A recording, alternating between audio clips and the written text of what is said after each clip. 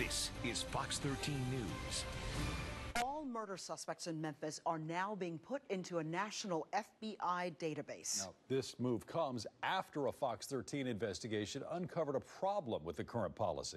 We told you yesterday about how fixing the mistake helped lead to the arrest of the IHOP murder suspect. Fox 13's Zach Crenshaw has been working on this story for months, following it along. And Zach, you just found out your story about the FBI database has led the MPD to make some pretty significant changes here.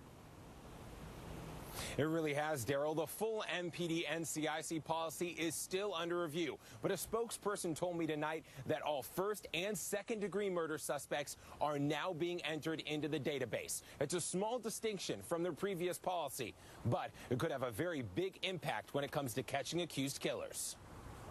U.S. Marshals arrested Derek Harris in Chicago Wednesday. They were able to isolate the apartment that he was in, and then once they received word of where he was, the place was surrounded. Harris was wanted for first-degree murder. 3 weeks ago, though, the only place police would have known that was Shelby County. See, Harris wasn't in the national FBI database, called NCIC, because the MPD policy left it up to an investigator's discretion.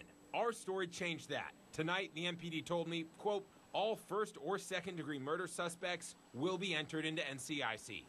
The database is secret, law enforcement only. Once an arrest is made outside Shelby County, extradition has to be considered, which is the rationale for District Attorney Amy Wyrick's office approving each entry. I spoke with her last week. How can you convince us, law enforcement agency, us the prosecutors, that this is a solid case and that this is the person responsible for this crime? Just because someone is arrested in another city, like Harris in Chicago, does not mean Shelby County has to spend the money to transport him back. Sources told me there is zero downside to putting every single suspect with a local murder warrant into NCIC. DA Wyrick says they always approve the serious offenders. I don't recall a situation that this office has ever said, no, you can't put somebody into NCIC. But in Harris's case, it never even got to Wyrick. Now, the MPD is making sure that won't happen again.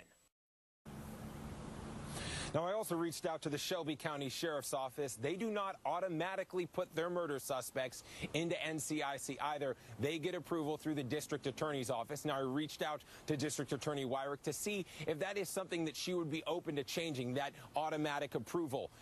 She was not available to talk or do an interview today, but it is something that we are going to follow up on. Reporting live tonight outside Tillman Station, Zach Crenshaw, Fox 13 News.